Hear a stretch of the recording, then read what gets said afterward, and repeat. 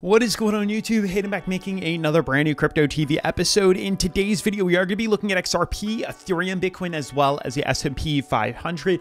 I apologize for being away for the past 2 days. This weekend, Saturday and Sunday, I was really busy. One day was packing, the other day was traveling, and then yesterday I got home late. So it's just been, a bunch of moving parts, and I was not able to get videos out. And, I guess it wasn't too bad. We didn't see crazy movement, but I definitely missed out on some pretty large runs that we've seen taking place across most of the major cryptocurrencies. Like, honestly, we're doing extremely well for most of the major cryptocurrencies, which is super weird because as we're doing, pumps to the upside here, the S&P 500 is jumping to the downside, which is a complete turn of events. Typically, there is some sort of correlation where the S&P pumps to the upside and so does cryptocurrency. And when the S&P 500 drops or dips to the downside, we usually see cryptocurrency do the same thing. But that has changed now, and we're doing the polar opposite here. XRP moving up, we have Ethereum moving up, the Bitcoin price is moving up. Last we left off on Friday, we basically said that the double bottom is confirmed and that we should be heading to the upside here.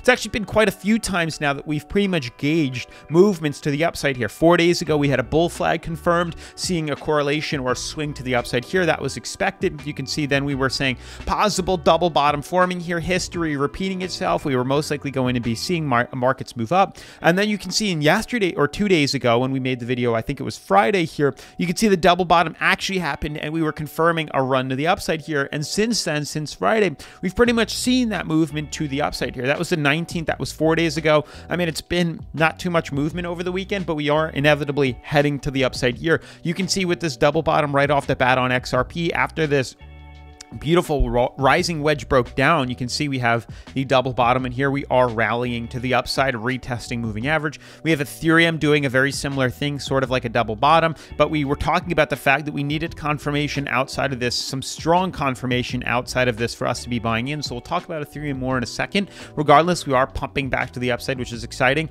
Bitcoin as well is exploding to the upside. We were able to capitalize off this run over the weekend here. This is very simple, very easy to do, and hopefully you guys took advantage of it. I know some of you guys have, by reading the comments, that you guys have been able to take advantage of the runs to the upside, and it's not over just yet. This run is still playing out here. However, we are becoming extremely overbought, so there is a good chance we are going to start to, to correct back down just a little bit to the downside here. When it does happen, then we should most likely be seeing even higher movements to the upside, but this was by no means a surprise. And then we would be looking at the S&P 500, which is just doing a bunch of wacky stuff right now, falling to the downside, which nobody pretty much figured. At least I wasn't expecting. Or no, that's not true. There was an opportunity or an option for us to obviously dump, because we were pretty much trading dead center in the middle of this descending fractal here, and it was literally up for grabs as to whether we are dumping or pumping. And unfortunately, it chose a correction, which is fine. Honestly, I don't really mind seeing the S&P head lower, because it does open up opportunities to grab up some, some stocks pretty low. So we will be going over that in a little bit, but with that being said, definitely make sure to smash the like button, turn on post notifications, subscribe. Let's jump into today's episode. So guys, before we dive into the technical analysis, super quick, for those that don't know, BitFi is the #1 cryptocurrency leveraging exchange that I like to use here on the channel, and they're offering a super cool reward right now where you can grab your $200 reward right now today with the link down in the description below. They're offering 2 different ways to get this. There's a sign up and KYC where you can get a $50 coupon and a $100 trading bonus, and then you can also activate a futures account for $50 as well. So this is very simple stuff. Literally just signing up, completing KYC, and activating an account will gain you $200 in free cryptocurrency. So make sure to check that out. Link down in the description below ASAP to claim this. And if you've already signed up, that's okay too, because they're also offering a way to earn free crypto, which after you've done signing up, you can earn up to $2,888 right here by completing simple tasks that, are new user tasks, advanced tasks,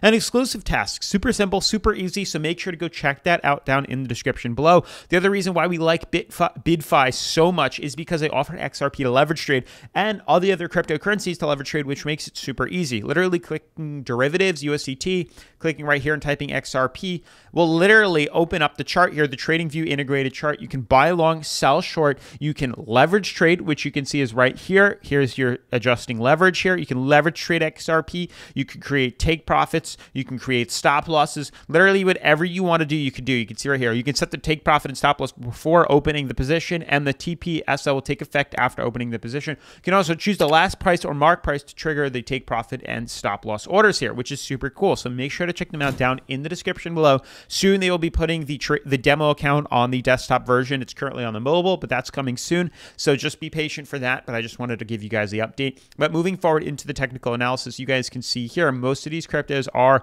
starting to head up. We're trading at about 55 on the Fear of Greed Index, not too bad, and up 2.3%. Everything is sliding up. Bitcoin is up 10.5% for the week. Ethereum, 6%. We talked about this before, and I said to you guys that I could add Solana to the markets to start trading, or at least paying attention to. So if you guys like Solana or are interested or are holding Solana, believe that it's a potential crypto to buy in, then let me know down in the comments below, as I will start adding Solana to watch on the technical indicators. I have no problem adding them in.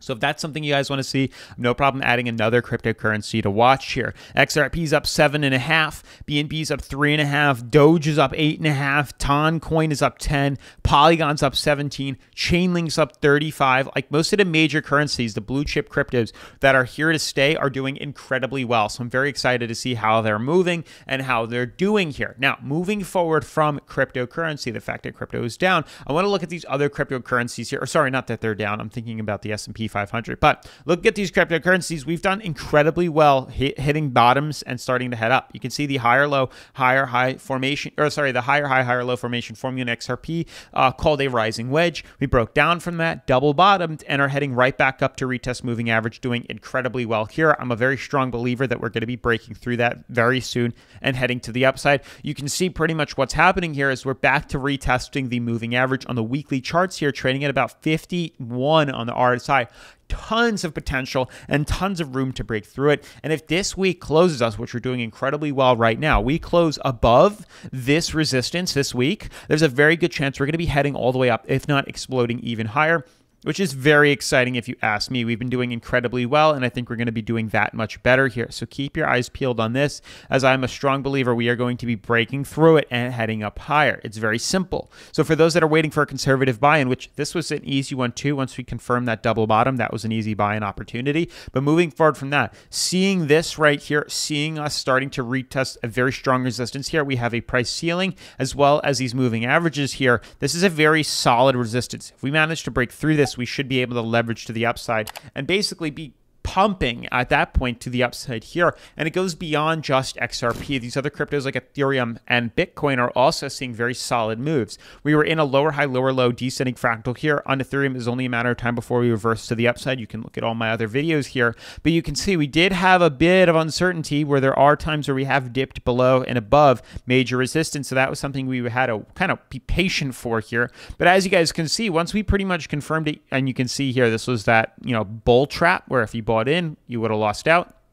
But here we are seeing a major move. This was a much more aggressive, 100% an extremely aggressive move here, and there's a chance it could immediately correct right back down. But this was an opportunity to leverage to the upside here, aggressive nonetheless. What we're waiting for if we want to really buy in conservatively is we need to break and close the daily charts above the moving average. Once we do that, that'd be that opportunity to buy in and long to the upside. If it doesn't happen, we're just going to have to be patient, as we could see a short opportunity as well. Yet again, like I've said before, Ethereum is on the back burner because it's very risky right now, but it is a possible trade opportunity. Now, moving forward to Bitcoin and these other cryptos, this was an easy buy-in as well. As we've said, we've been in a higher low, higher high movement here. This typically does have a bearish reversal here, but the second we confirm closure outside of this major resistance here and above this price ceiling, that was an opportunity within itself to be buying in conservatively. We closed that on the 20th, which was about 3 days ago. So maybe that was Friday.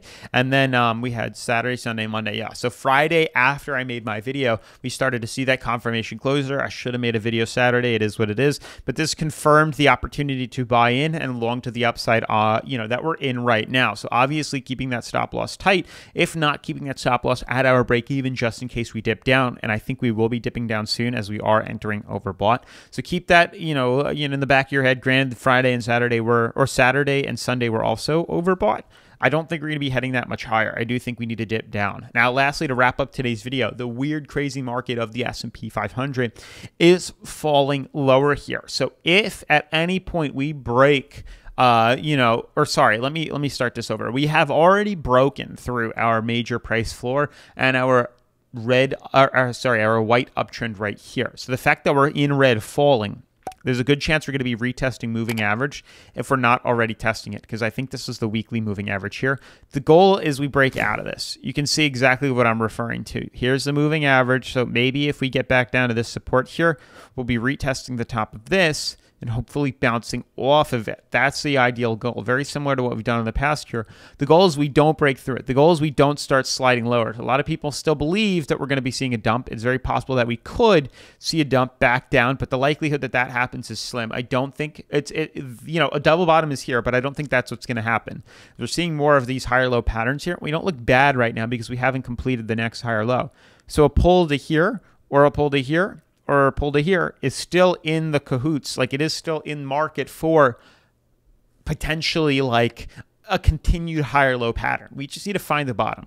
We find the bottom here, which I think is what's going to happen. We should be seeing a reversal off that and a pump even higher. So keep this in the back of your head, as I do and am a strong believer that the S&P 500 is still in a bullish movement and still has bullish momentum. It just needs to find its bottom first. But with that being said, make sure to smash the like button, turn on post notifications, subscribe, and I'll see you in tomorrow's video. Peace.